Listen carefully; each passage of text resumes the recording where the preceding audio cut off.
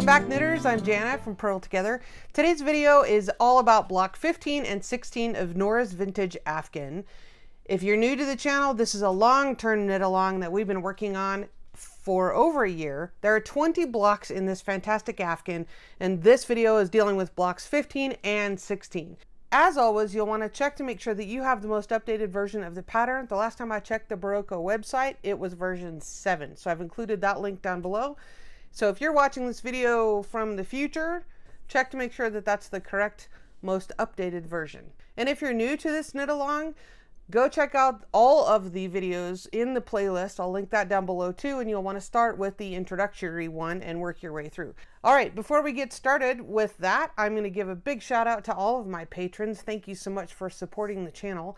If you'd like to learn how you can become a patron and what I'm offering for just your pledge of just a few dollars per month, check out Purl Together over on patreon.com/Purl Together.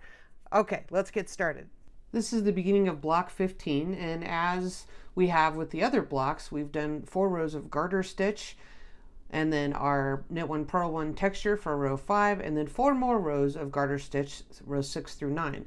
Now we're going to do the increase row, just as we have with all the others. So we're going to knit 1, make 1 to start with, and when I make 1, I'm just going to use the lifted bar increase.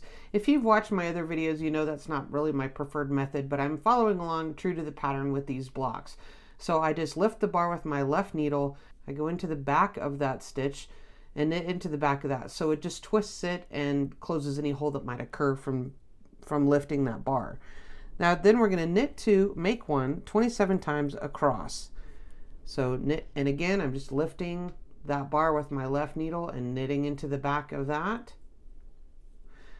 If you have trouble knitting into the back of that, if you don't have pointy needles like I do, what you can do, again, just lift that bar. What you can do is go into the front and then just kind of roll your needles around so that you end up having your left needle in the front eventually.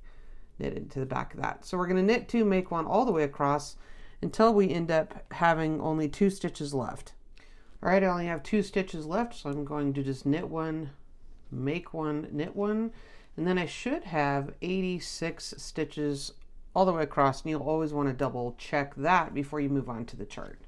As with previous blocks, the odd numbers are the wrong side, and we're going to work them from left to right, repeating what's between the red lines. So you want to just make sure that you read your chart notes here. So beginning on the wrong side, we're going to work from left to right, and then again from C to B until we end at A. And then on the right side, you begin at A, work across to C, repeating from B to C and ending at D. So the right side is where the cables occur. So first though, we're going to make a mark, and we're going to begin on row 9. So I like to put my tape right above the row you're starting on. And so we're going to begin with 4 knits because this is the wrong side. All right, as with the other blocks, we're going to have a little garter stitch edge going up the side where we're alternating knits and purls just with that first edge stitch. But I'm on row 10, so this is the right side. So I'm going to start with the knit and 3 purls, and then we have a cable maneuver that's just a 2/2 to the right. So I'm going to show you how to do that without a cable needle because it's just 2/2. So as we've done before in the other videos, this is just a review. You're going to take your right hand needle and go in under the 3rd and 4th stitches because we're going to take those across to the right and these are going to go to the back. So press those against the right hand needle with your left or with your right index finger and just slip that left needle out and then right back in. Pull the right needle over to the right and replace those stitches onto the left needle, and then you just go ahead and work those, just knit across because the instructions say to knit them. We don't have any purls in this particular maneuver, so we're just knitting those straight across. So that's a 2/2 to the right. So now we're going to do a 2/2 to the left. So we're going to, if you're using a cable needle, you would slip these 2 to the front, but we're not.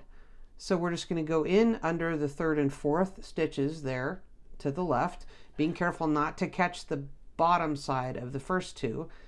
Press those first 2 stitches with your thumb to the right hand working needle and just slip that left needle out. Bring that around to the front,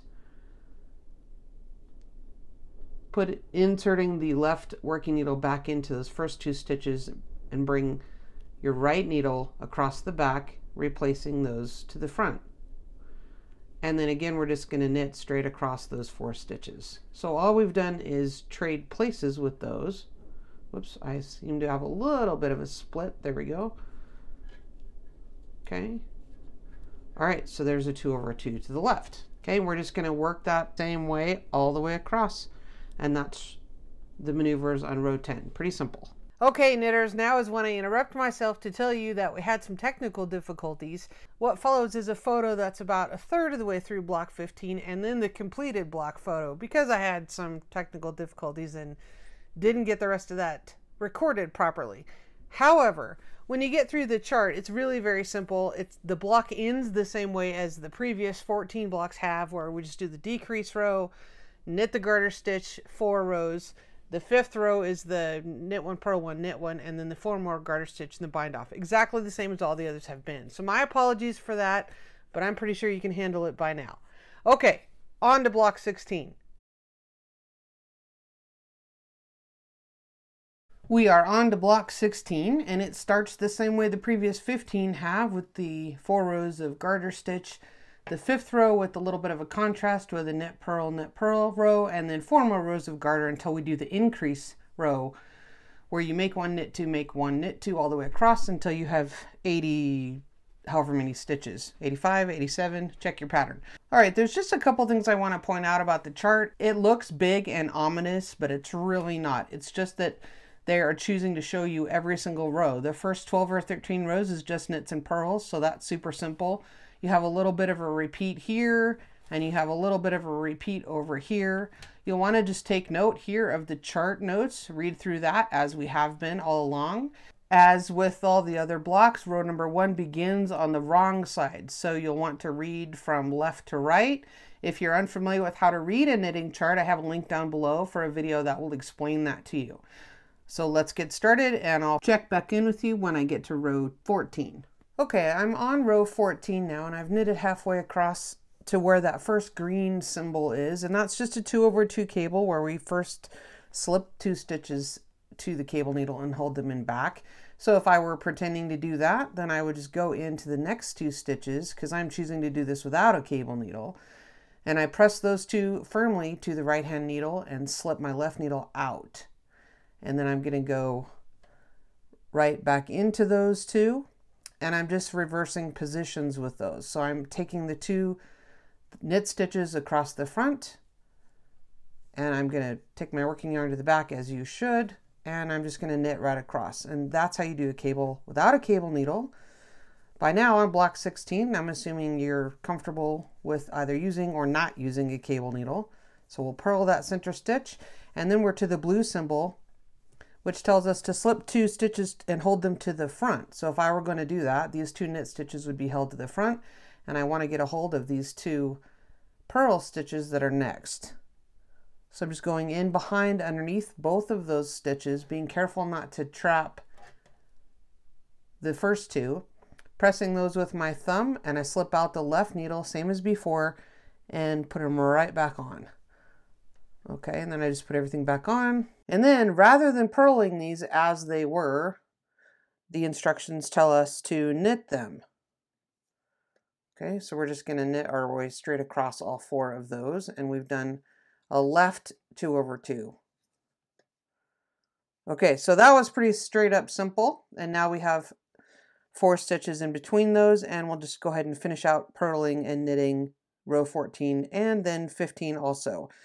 I've knitted across to the orange symbol on row 16, and you can tell that we're going to work a 2 over 2 cable to the right, and these 2 purl stitches need to be held to the back. It's pretty rare that the purl stitches come forward. This is like the background of your cable design. So we're going to slip those to the back if you're using a cable needle. If you're not, and you're following along with me, just go in underneath these 2 knit stitches and then slip your left needle out and right back into those purls. So you recapture them, pull the knit stitches over to the right in the front. Then we're going to knit those 2 and purl the next 2, because it says purl 2 off the cable needle. So those are the ones that would have been held in back, being careful not to split that stitch. There we go.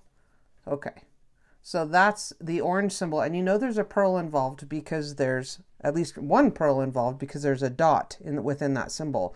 Okay, the same is true for the yellow symbol coming up. We're just going to work those 5 stitches in keeping with the pattern across the center. Okay, purl the one in the middle, knit the next 2, and then we'll do the 2 over 2 to the left. So go in behind. If you're using a cable needle, you'll just slip these 2 and hold them to the front. Press those to your right hand needle and slip your left needle right back in those. Okay. Then we're going to purl these 2. Bring your working yarn to the front first. Purl those 2. And then knit the last 2. Okay. So work your way all across the rest of row 16 now. Then everything is the same now until we get to this big red dot here in the middle, and that's a bobble that I will show you how to do next.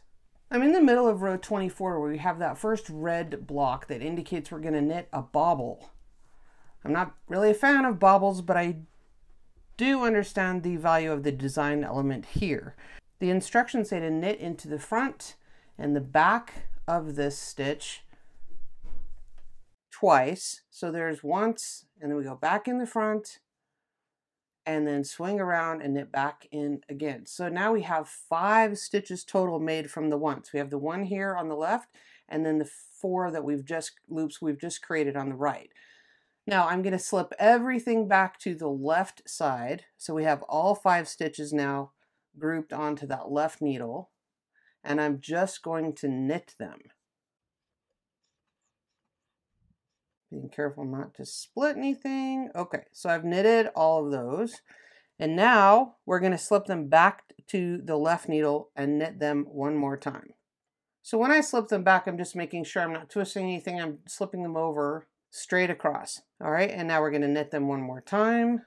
All right, now the instructions indicate that we're going to slip the stitches 4, 3, 2, and 1 over the 5th one. So I'm going to take the 4th one and I'm going to slip it over just like when we do a pass the slip stitch over.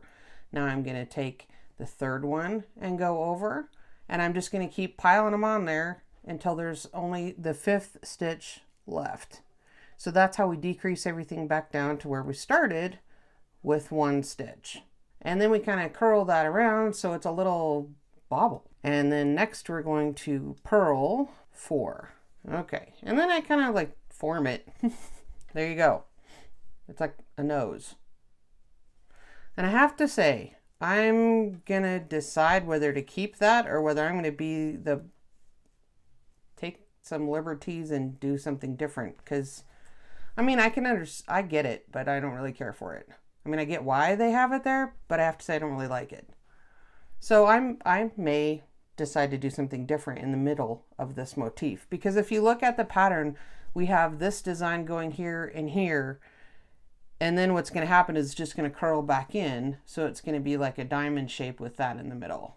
All right, by now you all know the routine. When we get to the end, we do the decrease round back down to 57 stitches, the garter stitch rows, the 5th alternating knit, purl, and 4 more garter stitch rows and a bind off.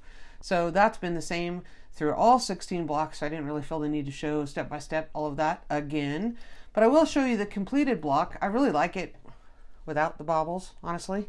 I'm not a bobble fan, so let me show you a full-size picture. Can you believe we're 80% done with our long-term knit along? It's amazing, and I'm so thankful for all of you that are hanging in there with me. I'm really looking forward to seeing everyone's Afghans in a few months when we're done. Till next time, happy knitting!